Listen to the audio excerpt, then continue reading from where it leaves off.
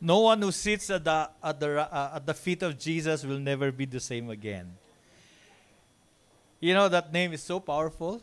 The name Jesus is so powerful. And the Bible says, every knee shall bow and every tongue shall confess that He is Lord. No one who experiences His love will ever be the same again. Amen? Tapos sabi niya, oh.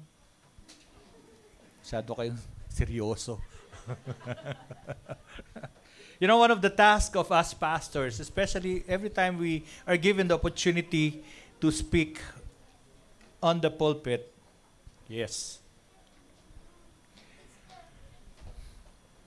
Because it's so, I feel the heart of God when He says, my people perish because of lack of knowledge. All of us pastors who are here, we have 3 preach teams.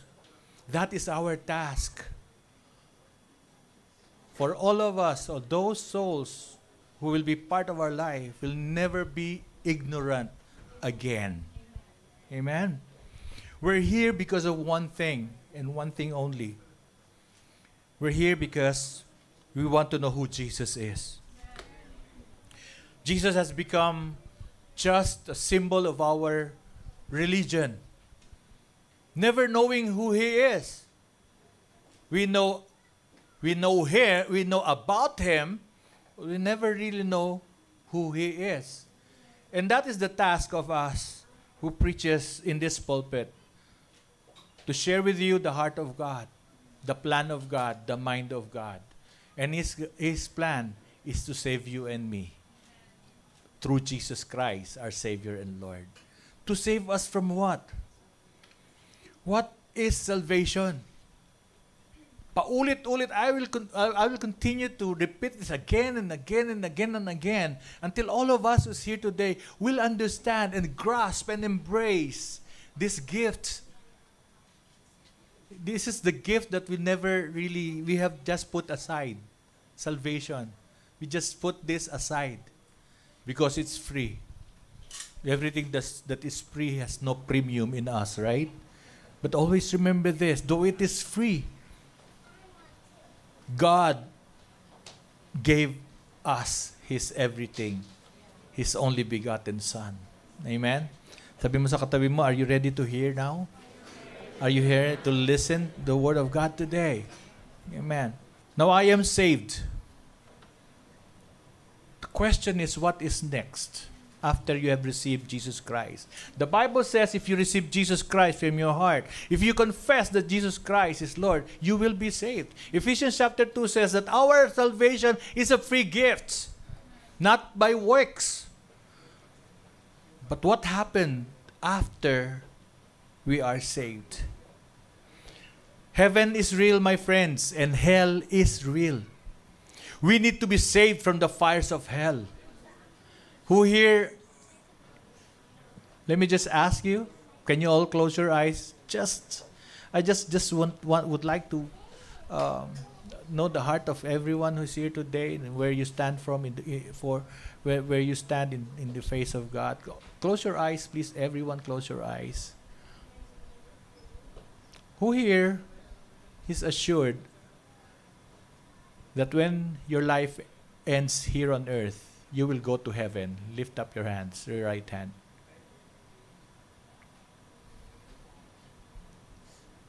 Okay. All right. You may open your eyes. You see, until now, not everyone is sure. The Bible assures us that when the time comes, we will all go to heaven. Sabi mo sa katabi mo, kasama kita.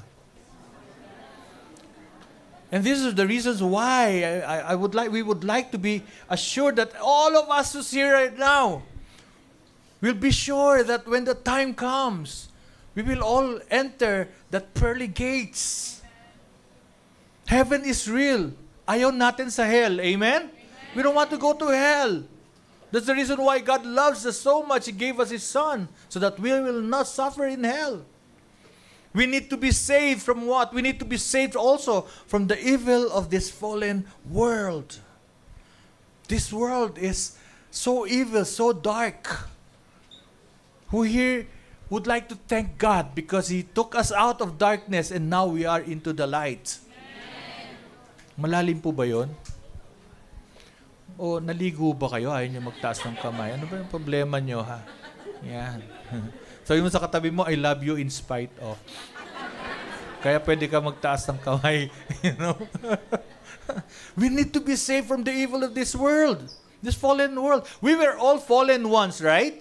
Before we came to know the Lord, right? Where were you? Can you just think about this? What could have you been doing if you did not come to know the Lord? Where are you right now? I could be dead right now. Or I could be, a man with so many sons and daughters and with different women. Because that was my life before. I could have cancer now of the liver because I was a drunkard before. I could be in jail, imprisoned still right now because I was an angry person before. But I praise and thank God. Amen. God pulled me out of darkness. Amen. And have placed me into the light. Amen. Praise God. Para kayo nagpapatay lang ng lamok. Ano ba? Praise God. And we need to be saved so we can discover the clarity of purpose for our existence. All of us here, we were created not just to occupy a space. You are here not just to occupy a chair. You are here because God wants you to discover His God-ordained purpose for you. You have a purpose. Sabi mo nga sa katabi mo, you're a special child. Yeah, right. You're a special child. But praise and thank God because God loved us so much that He gave up. He gave His only begotten Son for us. Amen. Salvation. Say it with me, salvation. Salvation starts and ends at the cross of Jesus Christ. You will not do anything but accept Him as your Lord and Savior. You will not have. Many people will say, I will only go to your church if I'm ready. I will only surrender my life to Jesus if I'm ready. If I no longer have a sin or if I'm ready. I tell you, my friends, that will not happen. Your sins will not be erased until you come in humility at the foot of the cross. Salvation starts and ends at the cross. Now that I am saved, what's next, please? Salvation Day is done. Amen? If you have received Jesus Christ, Salvation Day is done for us. The next day to work out is Judgment Day. Amen? Amen? Everybody, again, I would like to erase the usual misunderstanding that all of humanity will be judged. No. Not all human beings will be judged. Because those who did not receive Jesus Christ, their names are not written in the Lamb's Book of Life. And if their names are not written in the Lamb's Book of Life, they're already prejudged, right? They will go to hell. But those who have received Jesus Christ, tayo, we will be judged. Amen?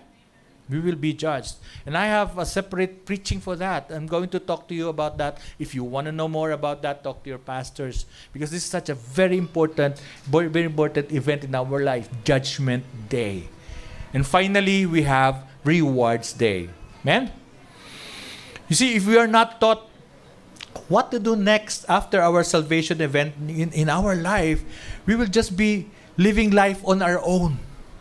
We shall end up being saved, safe, and seated. We will just end up waiting for the day that we die and go to heaven. Salvation is a gift. A gift has to be opened. And inside the gift, there's so many things God has offered in store for us. Freedom. Say it with me, freedom. There's freedom. There's hope. There's faith. There's trusting people and trusting God above all. There's so many gifts. Have you opened your gift lately? Have you opened your gift lately?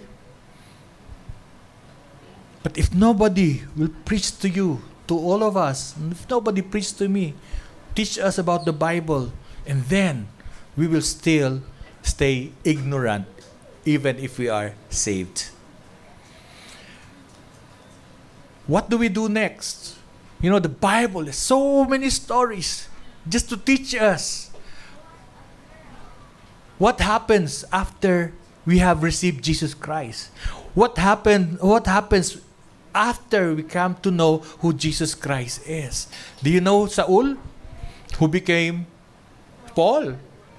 Saul was converted from a religious fanatic to a defender of the cross. From religion to an intimate relationship with Jesus Christ.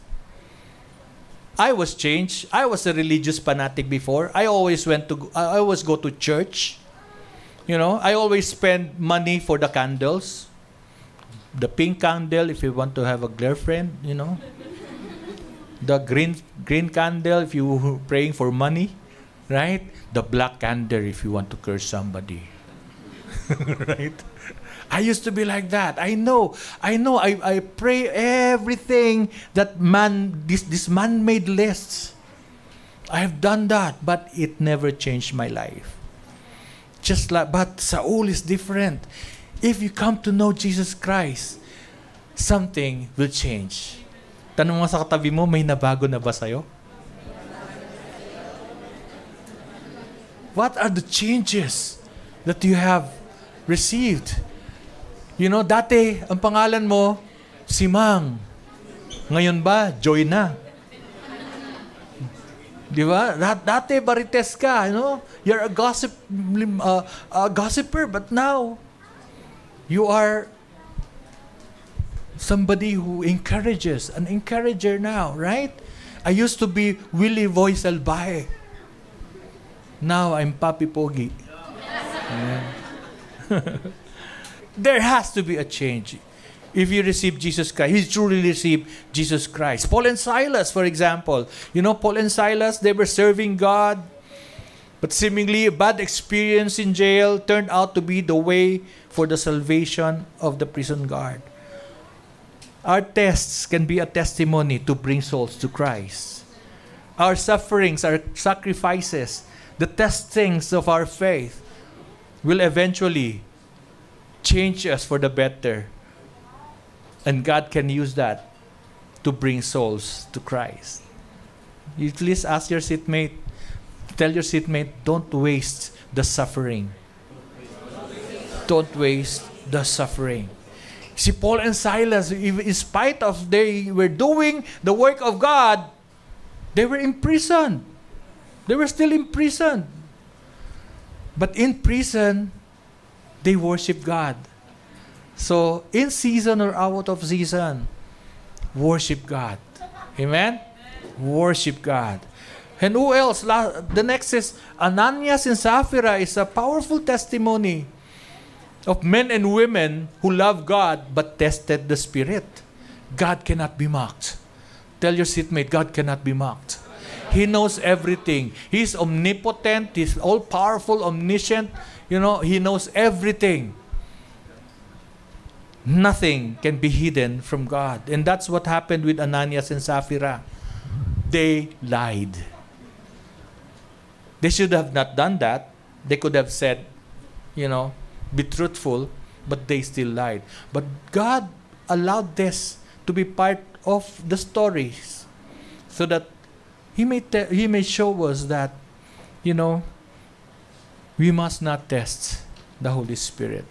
Sabi mo sa katabi mo, umayos ka ha?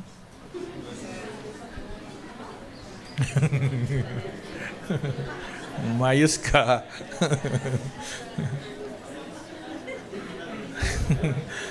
Last week we spoke about Zacchaeus, such a beautiful story, right?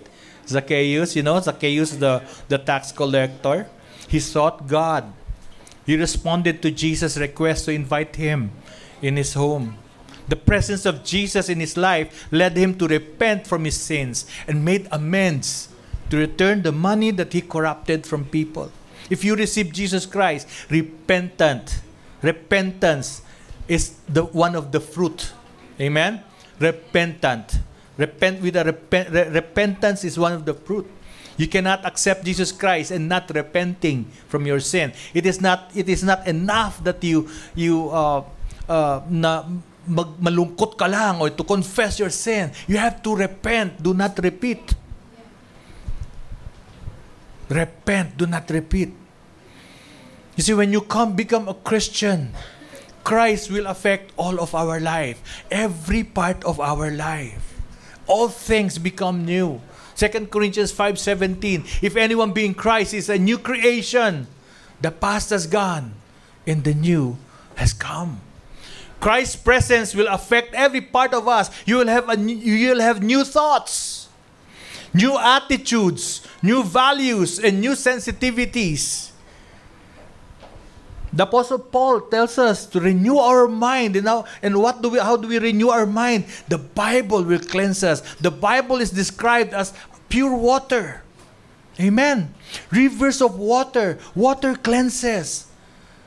That is why we continue to encourage you, my friends. Read your Bible. You want to clean your thoughts? You want to have new attitudes and new values, new sensitivities? Read your Bible.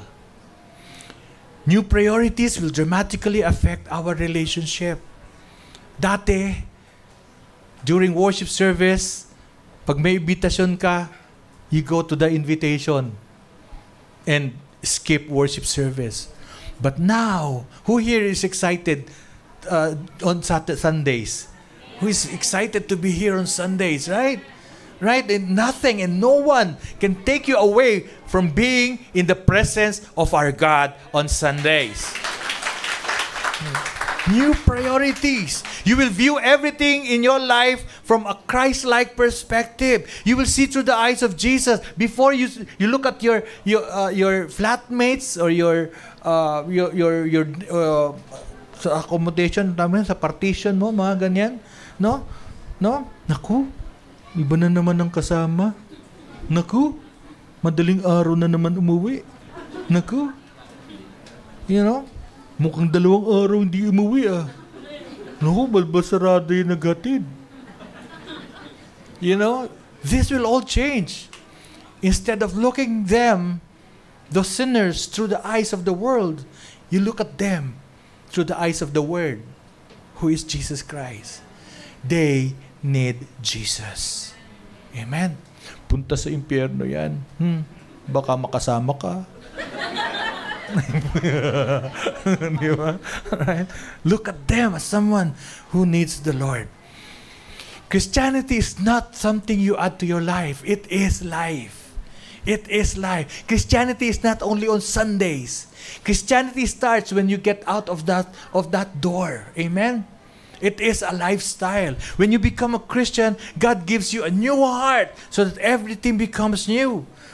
You used to be an angry person. God will teach you to love, not to be angry, to be more patient, right? The fruit of the Spirit will be in you. Love, joy, peace, patience, kindness, goodness, faithfulness, gentleness, and self-control. God will change your heart.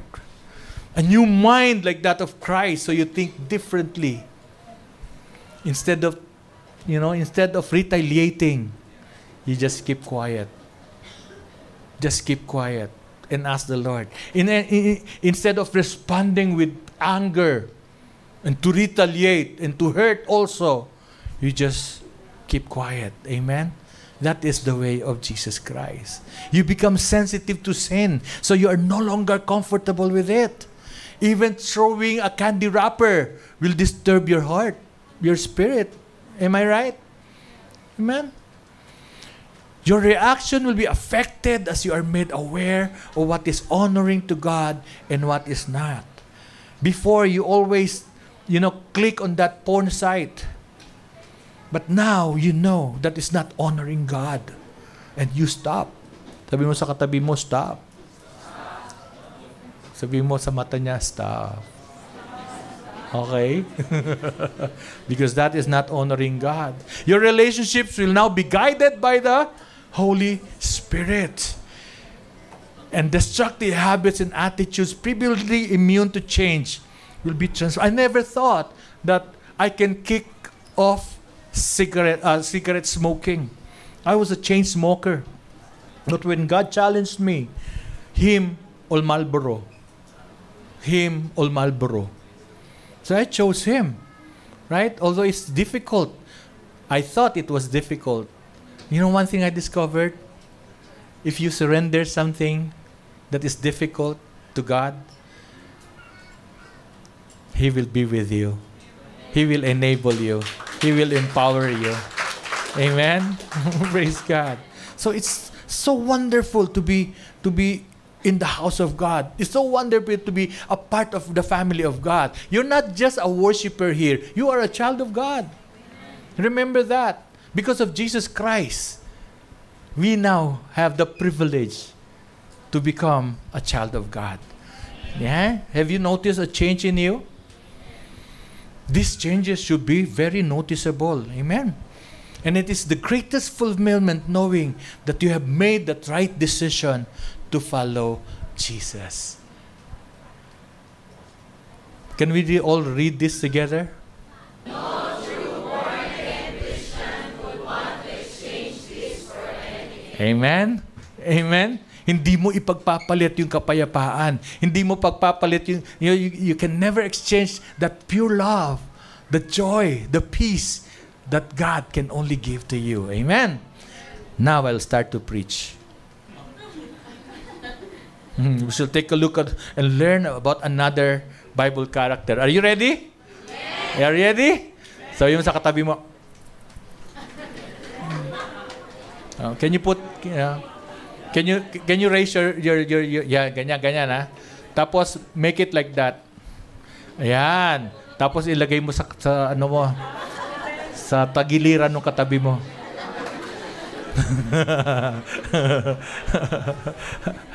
Kasi po nakakalungkot kapag merong nakakalungkot kapag may natutulog. Alam mo 'yon? Nakakalungkot kasi pinaghehele sila ni Taning. Yan. May malalaman ka pa. Tulog na. Right?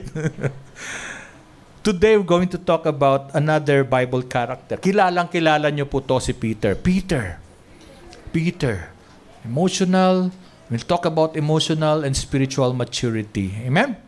But Peter declared, even if I have to die with you, I will never disown you. Mm-hmm. And all the other disciples said the same. Join me in prayer. Father, thank you, Lord God, for you are going to teach us once again, Lord God, what to do next, how to respond next to that salvation blessing that you have given us through Jesus Christ, our Savior and Lord. I pray, Father, for you to open all our eyes, ears, heart, everything that we have right now.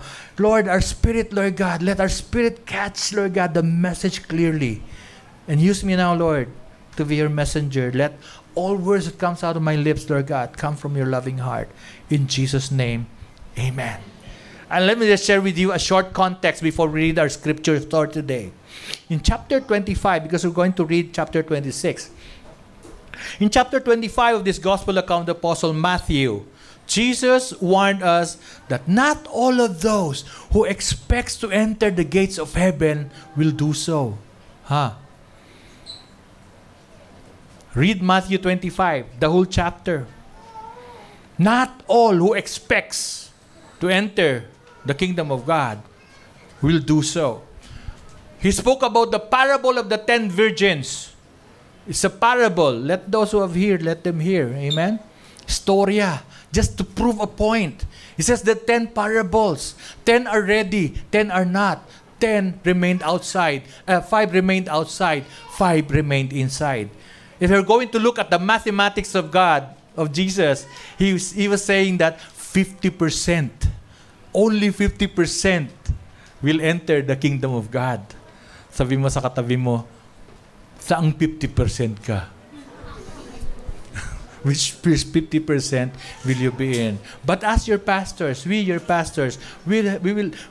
make it, we will try our best so that all of us here will see ourselves inside the gates of heaven. Amen? Talaga naman, parang may mga... Nag-e-effort po kami. Wala naman yung palakpak niyo. Praise the Lord. Oh, glory to God. And then he spoke about the parable of the three servants. This parable encourages us to stop being saved, safe, and seated. Stop being saved, safe, and seated. God has entrusted us something. Use it. Let it multiply for God's glory. He was saying, you are now saved, but stop being saved, safe, and seated. Start working so that many will also be saved through you. Then Jesus spoke about the separation of the sheep and the goat. The sheep and the goat. The sheep are those, is the real flock of God. The goats are not. The goats are those who received Jesus Christ, but there was no change in them. Their hearts were not changed. Their priorities not changed. Their mind were not changed. Nothing was changed. They just go to church. But God will sift all of this. Separate sheep from the goats. Sabi niya, dito ka ba? Pag sheep ka, sabihin mo sa kanya, sa katabi mo, ba. If you are a goat, you say, meh. Right? Kasi mga goat makasarili. Selfish. Di ba? Why? Meh. Siya yung selfish na Bisaya. Kasi hindi me. Meh. Sorry, bakit ko ba sinama yun? But seriously, God will separate. He knows who is His. That's why we cannot walk this earth holding hands with Satan and with God. You have to choose. Amen? Now walk with me now through chapter 26 of the Gospel according to Matthew. What was happening then? The leading priests and elders were meeting at the residence of Caiaphas. Nagmi-meeting po sila. The high priest, Caiaphas, high priest. No? Hestas, ano sabi niya? Ng kapitbahay mo sa asawa niya? Hestas, Judas, Barabas? Caiaphas? They were meeting there and they were plotting how to capture Jesus Christ and to kill Him. Grabe naman mga priest ito. Man, they even thought of killing. Sabihin mo nga sa katabi mo, choose well who you follow. Choose well who you follow. And then at that time, Jesus was at the home of Simon, who Jesus healed from leprosy. Hindi ito si Peter, ha? Simon Peter. It was there in the house of Simon whom he healed from leprosy. A woman with an alabaster jar of perfume came and washed his head. And Jesus Christ prophesied. And the apostles were so mad at them. They were indignant. Why not just sell this perfume so that we can help more of the few, more of the poor? Yeah. And then Jesus Christ says, you don't know what you're saying. This woman came here to wash my head, to prepare me for burial. And then what he said was this: what she has done, you will always read it as we are reading it now. Amen? She's now popular. Sabi mo sa katabi mo, ikaw, popular ka ba? Because what you do for God, you will be popular, in heaven. Amen? Then, Judas, ayan na. Judas was one of the disciples. He was full of disappointments. Why? The reason why he joined the band, he joined the disciples, he joined Jesus Christ, he wanted to recruit Jesus. Because he was part of the rebellion. But because of what Jesus Christ was teaching, he says, okay, I rest my case. He will not join us. So he was so full of disappointment that he was coerced to betray Jesus Christ. 30 silver pieces. 30 silver pieces. Sobra pa nga ito si Judas. He even attended the Last Supper. So in the Last Supper, Jesus Christ predicted, one of you will betray me. Sabi nila, no, not me. And then, Jesus Christ said, the one whose cup I will dip my bread will betray me. And he went to Judas. And then Judas, you see, he was there, but he was not there. You know, he could have said, "No, Jesus, I will not betray you." But no, you see it. Sometimes you are here, but you're not listening. Are you here? Sabi mo sa katabi mo, are you here today? Right? To those who are watching us, though you are far away from us, but I know that you are also here. Let's welcome them. Yeah, palakpakan natin sila. Hindi nakikita, no? To those who are watching with us. Let me continue this. Now, he even attended the Last Supper. Let's pick up from the story. Then Jesus told them, "This very night you will all fall away on account of me. For it is written, I will strike the shepherd, and the sheep of the flock will be scattered. But after I have risen, I will go ahead of you into Galilee." After I have risen, hindi nila pinakikinggan yun. I will strike the shepherd dead, and then he will rise again. I will go ahead of you into Galilee. Peter replied, "Even if all fall away on account of you, I never will." "Truly I tell you," Jesus answered, "this very night before the rooster crows, you will disown me 3 times. But Peter declared, "Even if I have to die with you, I will never disown you." And all the others gumaya. All the other disciples said the same. You know, most of us know who Peter is, right?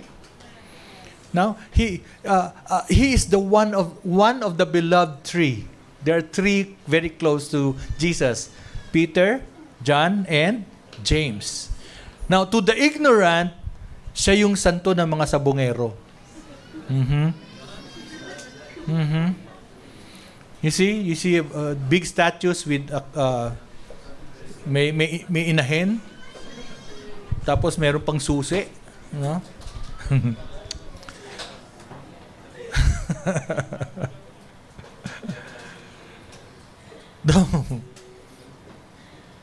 The Bible tells us how Peter was called. He was trained, he was mentored, and he was loved by Jesus Christ. He was loved by Jesus Christ. Peter did love Jesus. He also loved Jesus Christ. In fact, he said that he was willing to be imprisoned with Jesus and if need be, to die for him.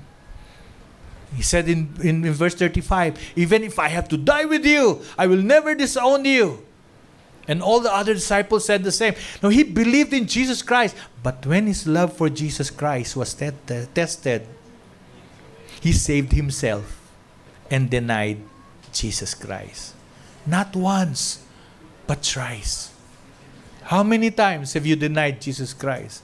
"Lord, take it, Lord, not my boyfriend. Take it all, not my girlfriend. Take it all, not my career. Take it all, not my car."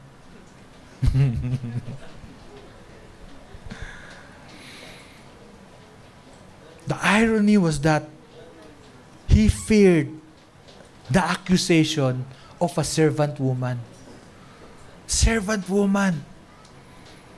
This Peter, he loved and believed, but he used his emotions in following and serving Jesus Christ. The Bible gave us a glimpse of Peter's true faith. Remember this?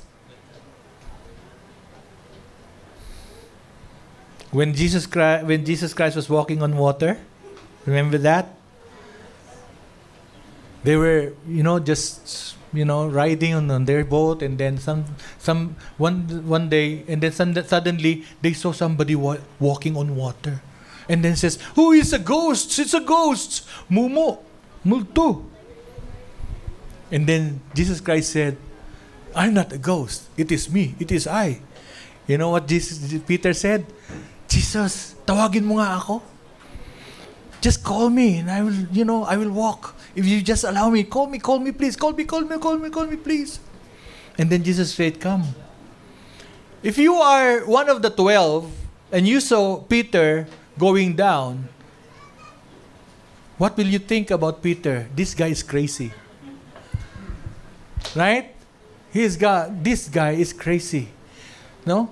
How many of you now, when you received Jesus Christ and you turned your back from bad influences, and then they say, you are fanatic.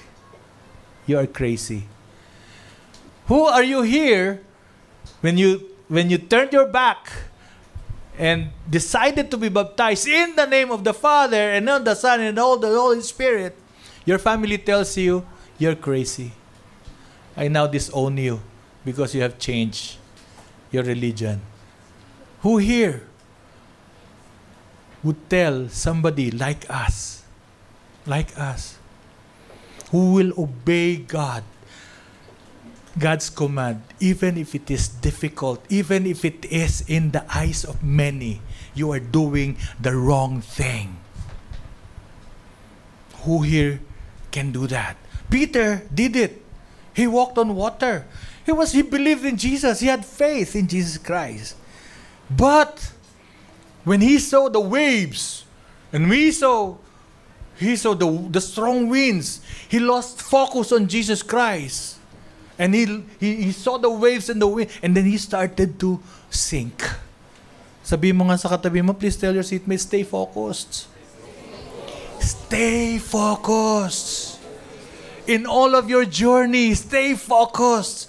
Even if seemingly difficult, God is there with you, holding your hands, giving you strength for that next step.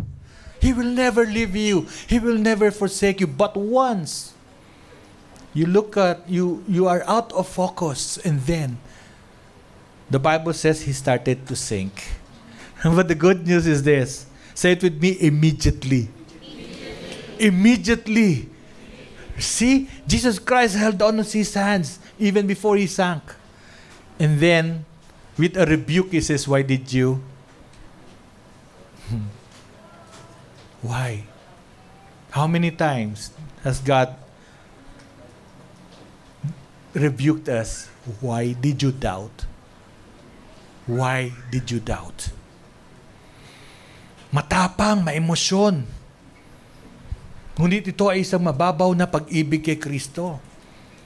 Just like Peter, we too fail in our faith because we lose focus on Jesus Christ. Most often than not, because we truly believe in ourselves, not in Jesus, right? This is the reason why.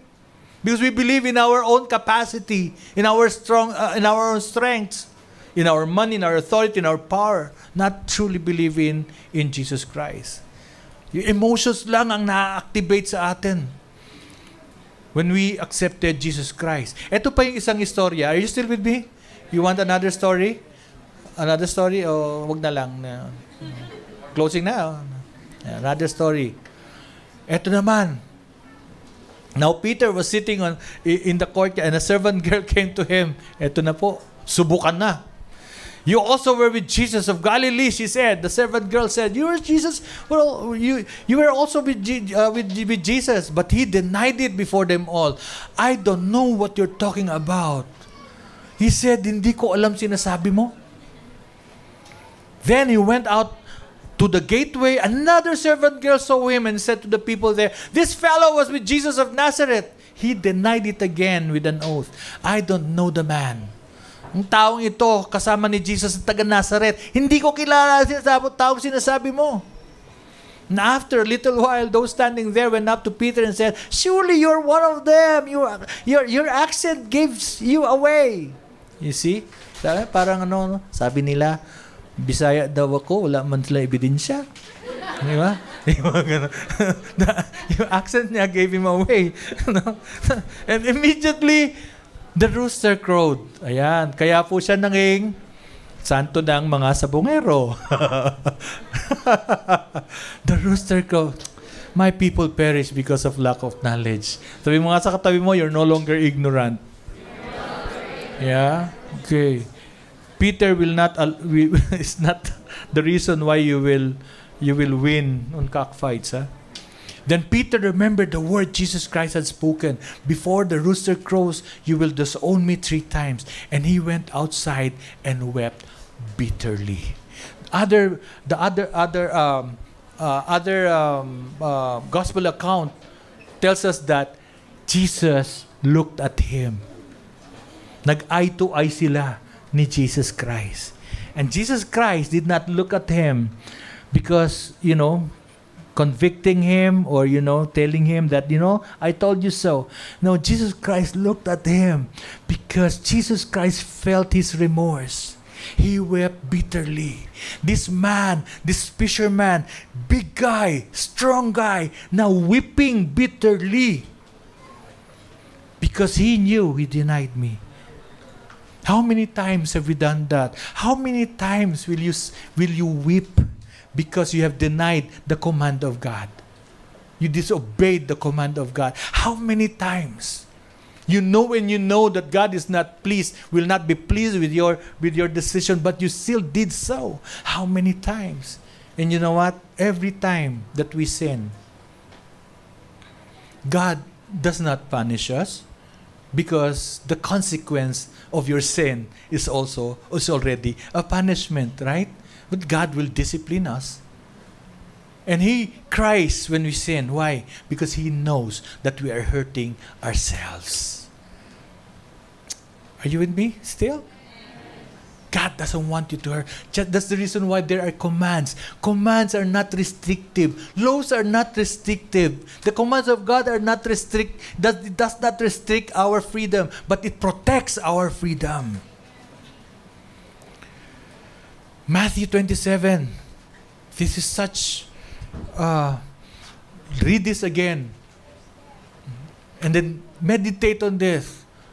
And then tell yourself, Lord, I will never disown you again. Amen? I will never disown you again. Can you say that now? Lord, I will never disown you again. Again. Amen? Make that a commitment. Tell your seatmate, I will never disown Jesus again. Praise the Lord. If you have received Jesus Christ the way Peter did, out of our emotions, believe siya kasi sa mga miracles and sa mga blessings of Jesus. He was there every time Jesus Christ preaches, but He was really not there. Parang just like me before. I go to worship services, but though I go to church, but church never changed me. Never did. Never did. You know why? Because I always listen to sermons, not preaching.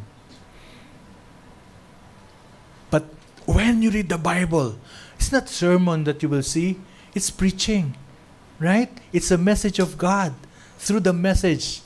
See? Through the message that you will get from the Bible. We receive Jesus Christ using our emotion. We put Jesus Christ in the backseat. You see, when we have received Jesus Christ using only our emotion, we are putting ourselves first before Jesus Christ. We are putting Jesus Christ at the backseat kasi ikaw palagi ang nauuna. Are you still awake? Sabi mo sa katabi mo, konsumong kape.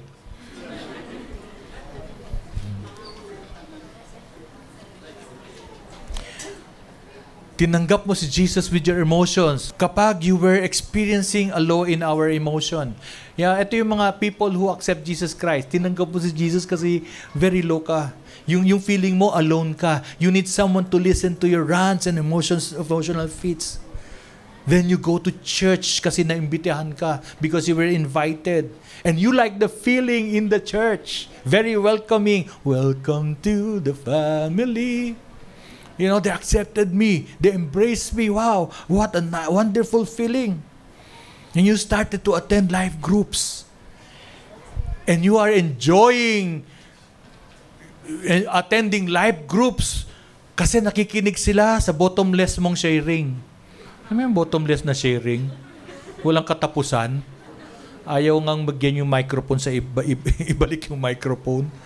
Then, you accept Jesus Christ dahil feeling of acceptance. And then suddenly you're feeling low, emotionally low, starts to shift back into high gear. Maganda na naman ang feeling mo. Then kapag feeling mo ay hindi na katulad ng dati, no? That feeling is no longer there. Why? Because your life group mates now they are focusing to new souls, right? Ikaw nakakalimutan ka na nila. Then that feeling is gone. You know what happens? nalalaglag tayo. Amen? Nalalaglag tayo. Aalis sa church na aalis sa church, may iiwanan pang chismis. Di ba? Kung aalis, umalis ka na lang. Huwag ka na mag-chismis. But you know what? If you see yourself a real part of ACCI family, sabi mo sa katabi mo, hindi mo sisiraan ang pamilya mo. Amen? Hindi mo sisiraan ang tatay mo. Right? At tatay at mga nanay mo. So, you accept Jesus Christ out of your emotions. Mababaw po ito. Amen? Mababaw. And when we put Jesus Christ at the backseat of our life, tinanggap mo si Jesus Christ with your emotion kapag you are marred by problems. Punong-puno ng problema. Yung kapag sobra-sobrang problema ay meron ka o yung may mga issues na mabigat, saka ka lamang pupunta at lalapit kay Jesus. When you're so filled with problems, that's the only time when you go to Jesus. We accepted Jesus Christ because for us, Jesus Christ is the problem solver. Hello? Jesus Christ is the problem solver. He is a vending machine. No, He is the problem solver. Rather than our Savior. He is not our problem solver. He is our Savior. Amen? He is our Savior. Pero kapag hindi maganda ang nangyayari sa buhay natin, kahit na simba tayo ng simba, nalalaglag si Jesus sa buhay natin. Sabi nga ni Job, remember Job? In Job chapter 2 verse 9 to 10. Satan asked permission, to work on Job. Satan said, the reason why he's worshiping you because you gave him everything. He has money, land, crops, cattle. He has wonderful children. And then allow me to test him. You see? And then God says, okay, test him, but don't kill him. Don't kill him. You see, Satan cannot touch you unless he asks permission to God. That number one. Satan cannot touch you unless you allow him to touch you. You allow him to touch you. Amen? Because you are a child of God. Sabi mo sa katabi mo, you are a child of God. Pero ito yung malungkot. Satan took everything. Iniwan yung wife. And then the wife said to him, are you still maintaining your integrity? Curse God and die. And then he replied, you are talking like a foolish woman. Shall we accept good from God and not trouble? Kapag naman, kapag nasagot naman yung request natin, okay di ba? But what if not? Right? Don't make Jesus Christ your problem solver. He is your Savior. Amen. Jesus Christ said, in this world, you will have problems. You will have issues. Our problem not comes from God. It comes from our wrong decisions, right? It comes from people around us. No, we are victims of the world, right? And Satan, if he asks permission, God knows if he will give he will give Satan permission because he knows our faith. So, don't come to God with your problems. Don't. Because already, God moves even before you ask. Right? When you come to God, sabi nga, in all things, worship Him. In all things, thank Him. Amen? Praise God. Now, tinanggap mo si Jesus with your emotion kapag you are obligated to accept Jesus out of our religious background. Kasi Catholic ang family ko. Kasi Baptist ang family ko. O kasi Pentecostal ang pamilya ko. You're not truly converted, but you just followed your family. Remember this, my friends. Salvation is personal.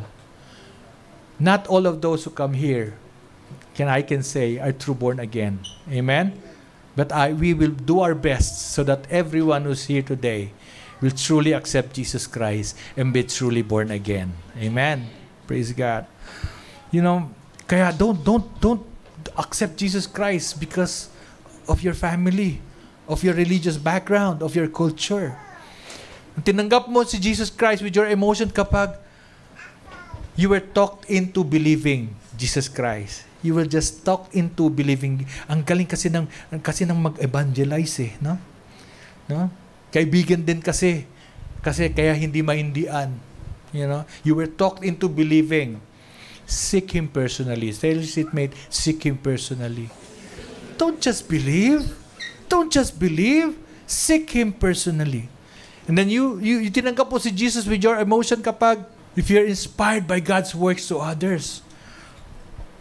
Kaya mo tinanggap, uy, magaling si Jesus kay brother Uy, yung problema nito, sinolve niya. Uy, ako din. Sige, lalapit din ako kay Jesus. Sosolvin din niya problema ko. Pero ang tunay na problema, hindi yung problema mo. Ang problema, ikaw. Amen? Ang problema, ikaw. Don't just be amazed by God's work. God's work and miracles to others.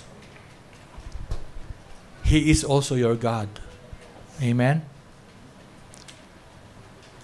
Tinanggap mo si Jesus with your emotions kapag yung overacting ka with no commitment to action. Yeah, huwag kung maka-worship. Talaga naman, lutang na lutang ang boses. Parang, wala na nga sa tono, lutang na lutang pa. Grabe. You know, kung maka-amen din. Ako, pag nag-amen, napapa-amen lahat. Amen! Pero when was the last time? When was the last time we were asked to get out of our comfort zone and give our time to Him? Yung effort natin, even our finances, no matter how big and small it is. Remember that we were blessed to be a blessing to others? Amen? Right? Sabi mo sa katabi mo, wag overacting. Dapat may action. You know? Let's give the Lord a clap offering for our volunteers. Yeah, early this morning. Early this morning, the volunteers were here. You know? Meron pa nga, nag-start kayo, 5 o'clock. Sino ba yun? Ha? Imagine mo, don't watch. 5 o'clock, andito na. Imagine mo giving their time. And then, the volunteers were here. Aga-aga pa. Sabi mo sa katabi mo, agahan din natin, ha? Yan, ako. 9 o'clock pa, nag-worship pa, mamaya-maya na lang.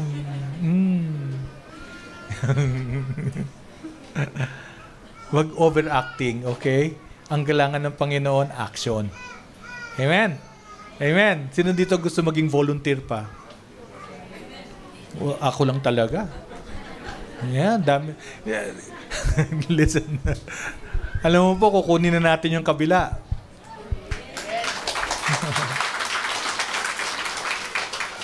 Kailangan natin ng mga volunteers. Ha? Kailangan natin ng, we were expecting 200 hanggang 400 dyan sa kabila, 2 worship services. We need you. Sabi mo, swerte ka, dito ka ngayon sa 100. Amen? We need you. We need you to take care of our back end, to be part of the worship team, of the media team, to be part of the teaching team, our teachers. Palakpakan natin mga teachers natin, gagaling nila, grabe. Gagaling ng mga teachers natin, hats off, no? The leadership ni Pastora Shane, no? Teacher na teacher talaga, hats off tayo. Palakpakan natin si Pastora Shane and the team. Praise the Lord. See? Yung ushers, nako, grabe mga ushers, di ba? Yung mga ushers, ang babait nila, di ba? Hindi kayo sinisimangutan, Right? Yung mga ushers. We need men and women to prepare us for a greater harvest. So come, huwag ka lang overacting. It's time for us to act. Amen? Huwag kang mahiya. Kapag nahiya tayo, if we are ashamed of the gospel of Christ, kakahiya din tayo ni Lord. Amen? Sabi mo sa katabi mo, may gift ka. Gamitin natin yan. Amen. We are organizing things now because we are preparing for a bigger harvest. Jesus Christ is coming soon. Amen. We need men and women to go out, reach out and touch lives, no? We will encourage you. We will set up classes so that no Christian will be ignorant of His Word. Sabi mo sa katabi mo, wag overacting, action. Yeah? Wag overacting, action lang. And finally, you tinanggap mo si Jesus Christ with your emotion if you never opened your Bible. Wow. Tinanggap mo si Jesus Christ. We have no desire to know Him, but we want Him to know. But we have no desire to know Him, but we want Him to know our desires. Ano yan? We become consumer Christians. Every time na pupunta kayo dito, Lord, pahingi nito. Lord, pahingi noon. Pahingi nito. Panginoon. Yung Panginoon, Panginoon na. And yet, we spend more time with social media. Sino po dito may rayuma na? Kai-scroll. Baka kayo nirarayuma na, kai-scroll, no? This saddens the heart of God. My people are destroyed because of lack of knowledge. Start your day right, my friends. Again, devotionally read your Bible. First and foremost. Bible muna. Bago TikTok. Bago YouTube. Amen. Yung iba nakatulugan yung series 1, episode 10. Paggising mo, gusto mong umpisahan uli yung episode 10 dahil nakatulog ka. Bible muna. Because the Bible will prepare you for the day ahead, for the week ahead, for the month ahead, for the year ahead. Amen? Start your day right. Not only read your Bible, journal your journey. Write down your journey, your daily devotions. And I would like to encourage all of the life leaders here, please, encourage your members to share their daily devotion. Umpisahan po natin sa mga leaders. Amen? Leaders, please post your daily devotion. Okay. Share your daily devotions with others. Sabi mo sa katabi mo, mag-TikTok ka para kay Lord. Mag-TikTok ka para yan. Ilan lang po yung mga senaryo kung bakit maraming tumanggap kay Kristo, ngubat kalaunan they fail. These are some of the reasons why they accepted Jesus with their emotion. Even if they accepted Jesus Christ, later on, they fail. Madali naman kasing maniwala kung lahat ay sumusunod sa plano natin, right? It's easy to believe if everything is okay. If we feel that all of our prayers are being heard by God. But if it will not happen, then emotions kick in. Nag-e-emote ka. Nagiging Judas. No? Nagiging Judas because you failed. You were not able to get what you wanted. Nagiging Peter. Sobrang tapang. Pero pagdating sa subukan, laglag. Amen. Nagiging Tomas. Naging Thomas pala to. Tomas. Panglagay pala sa kain yung Tomas. Thomas. Nagiging Thomas ka. Right? You doubt God. And the rest, kapag nagkasubukan, tumatalikod sa Panginoon. Amen? Hindi tayo iiwan ng Diyos. Tayo lamang ang nangiiwan sa Kanya. True? Hindi tayo tatalikuran ng Diyos. Tayo lamang ang tumatalikod sa Kanya. Sapagkat tapat siya sa Kanyang mga salita. Nang sinabi niya, I will never leave you and I will never forsake you. Totoo yun. Ang kailangan natin, balik lang tayo sa Kanya. Hinihintay Kanya. Hinihintay niya tayo. Amen? Napakahalaga mo sa mata, sa puso, sa plano ng Diyos. Palakpakan natin Panginoon. I am saved. What's next, please? walk in spiritual and emotional maturity. Remember this. Look at me. You can be emotionally mature. You can be emotionally mature because of the discipline that you learn from your parents, right? As you grow up. But that doesn't necessarily mean that you're spiritually mature. But if you are spiritually mature, dapat emotionally mature ka din. Spiritual maturity must have the fruit of our emotional maturity. It is about having the fruit of true conversion. Yung may binabago, at handang magpabago para kay Kristo. It is about trusting God on all the seasons of our lives, using our test to be our testimony, reflecting Jesus in our words and in our deeds. It's about having true repentance. Yung hindi na paulit-ulit na kasalanan. Lalo't mahirap na talikuran na kasalanan. Alam nyo ba, yung mahirap, the sins that is so difficult for us to repent from, if you overcome this, if you become victorious from this, that is such a beautiful, wonderful story that you have written in the gates of heaven, right? Amen? Yeah? Lalo't mahirap na talikuran na kasalanan ng ating mapagtagumpayan. Napakagandang istorya niyan sa ating aklat sa pintuan ng langit. It's about giving the Holy Spirit total freedom to shape our born-again spirit. Remember, when you accept Jesus Christ, you are born again. Baby ka pa lang. Are you with me? Amen? Right? Sino dito yung pinanganak ng paglabas mo? No? Paglabas mo. Sinabi mo sa nanay mo, pahingin pagkain. Dodo. Sino yung lumabas? Naglakad ka agad. Aba, tiyanak yun. Naglalakad ka agad. Tiyanak yun, di ba?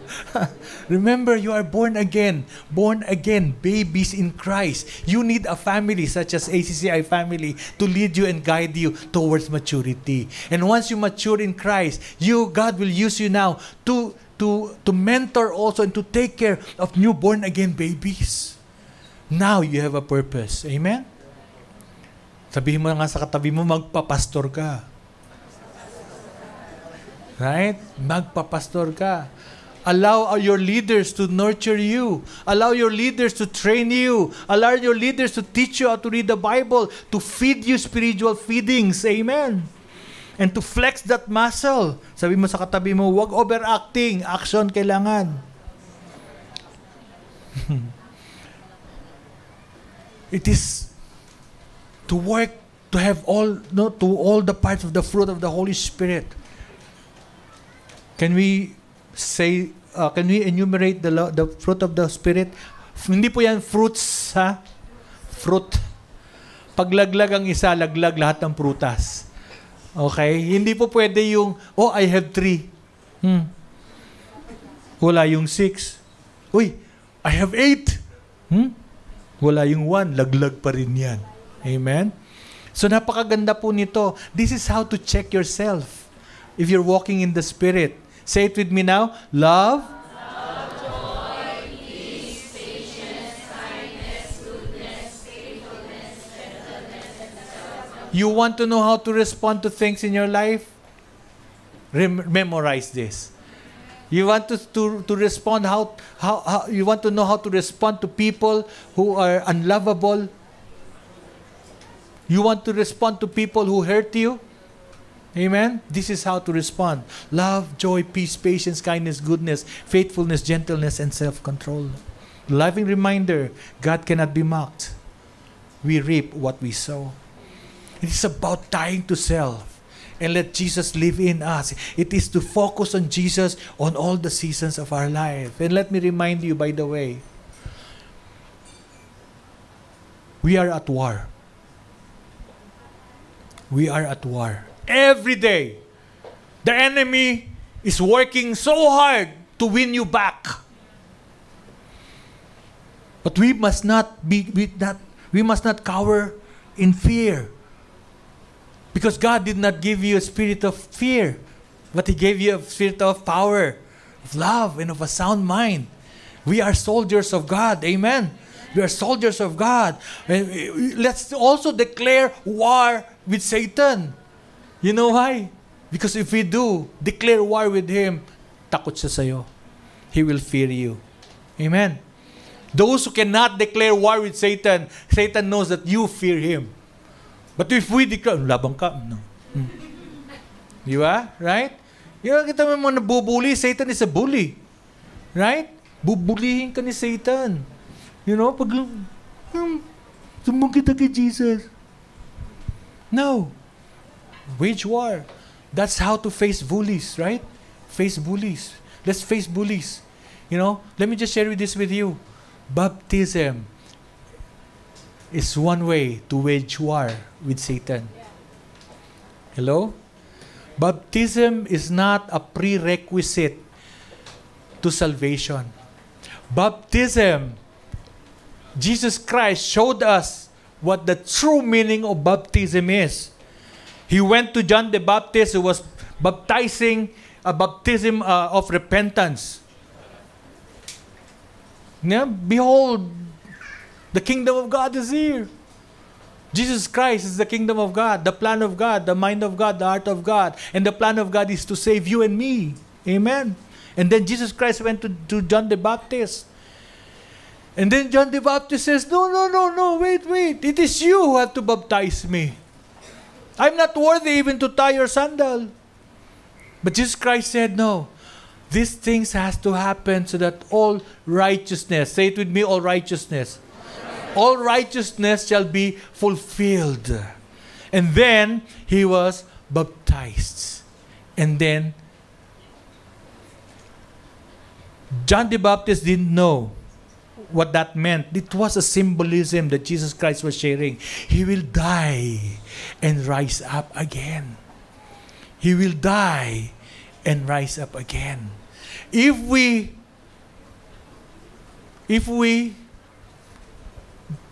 allow ourselves or desire or to want to be baptized in water, two things you need to know. You know what you're doing. Number two, you trust the Lord more than you trust anything else. Amen? So, when you're baptized, you die to yourself. And then you rise up as a new creation, as Jesus Christ. Amen? Baptism is not a baptism in church. Di ba? Ako po na-baptize noon eh. No, hindi ko nga alam eh. Yung binasa yung ulo ko nung maliit ako. Right? And then that was the baptism that we have accepted. You can never see any of that in the Bible. For babies, it was a dedication. Amen? Dedication. Baptism is that. When we are baptized, we rise up and we tell, I am a child of God. And Satan, I don't like you. I wage war against you. Amen?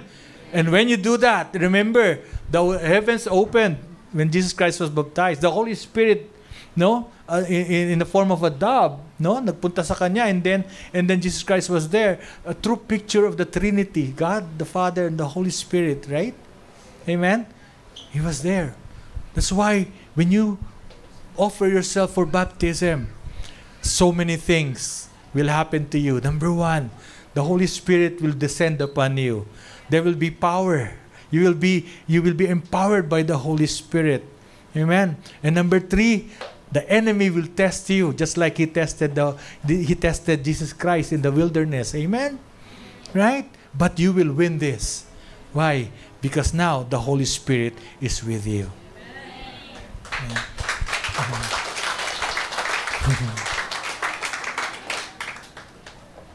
So if you need to know more about being baptized in water, you will be baptized in the name of the Father and of the Son and of the Holy Spirit, not of any religious sect, but in the name of the Father and of the Son and of the Holy Spirit. Please approach your life leaders, your life group, your pastors who are here today. Amen po ba? And we every monthly tayo, no? Every wala pang date, but we next week may baptism po tayo next week, okay? But if you want to be baptized, come, approach your leaders, approach your pastors. No? Amen po ba? Then accepting Jesus is about trusting Jesus, the steering wheel of our lives. Okay? Today, madaming kilala si Jesus. Ngunit hindi nag-e-effort na kilalanin si Jesus ng lubusan. Kaibigan, pusuan natin ang ating sarili. Check our hearts. Tayo ba ay lumalapit kay Kristo dahil nahila lang tayo ng ating emosyon? Do we come to Jesus Christ because of our emotions? We're marred with problems. We're coerced to come. Kaibigan, nais ni Lord maging close tayo sa Kanya. He wants us to be close to Him. Let's know who He is. He is there in the Bible. And He can be experienced. Amen? He can be experienced. What Jesus Christ wants is for us to know Him. But the question is, are we serious about wanting to know Him? Do you really know Jesus? Nasaan kaya si Kristo sa biyahe natin sa mundo? Where is Jesus Christ in our journey here on earth? Is He the driver of our life? Does He hold the steering wheel of our life? Or He's only at the back seat of our life?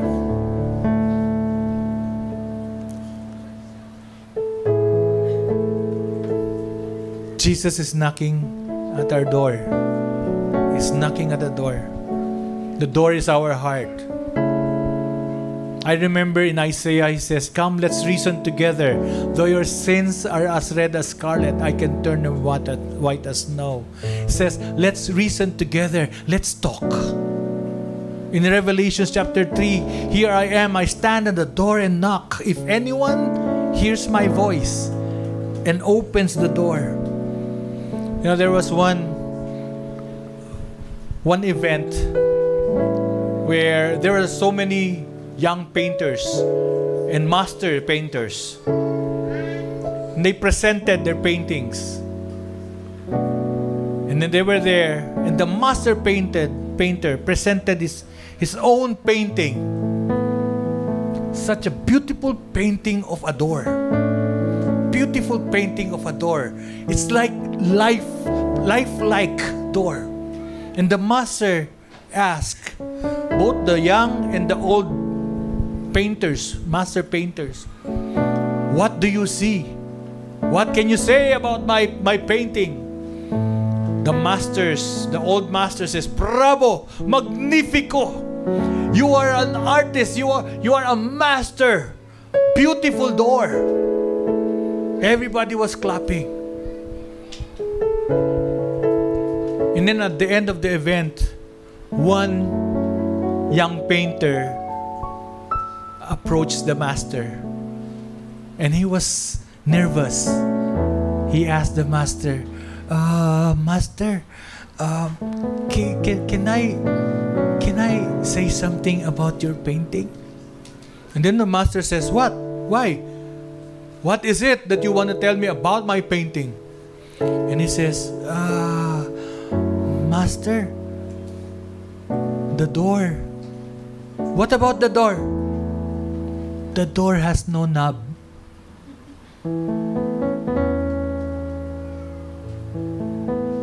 And the master was so glad that this young painter took notice of it. The door he painted was the door of our hearts. And nobody can open it from outside. It's only from the inside that you can open it for Jesus. It's not your religion. It's not your parents. It's not your culture. It's only you who can open up your heart to Jesus. I don't know where you stand now. I will never judge you. But Jesus is the best thing that I've ever decided in my life. Opening my heart to Jesus. It was not easy. It was difficult. So many things that I have to give up. And the more painful things are the times of pruning in my life. But I will never regret. Have you totally accepted Jesus Christ in your life? Can we all stand?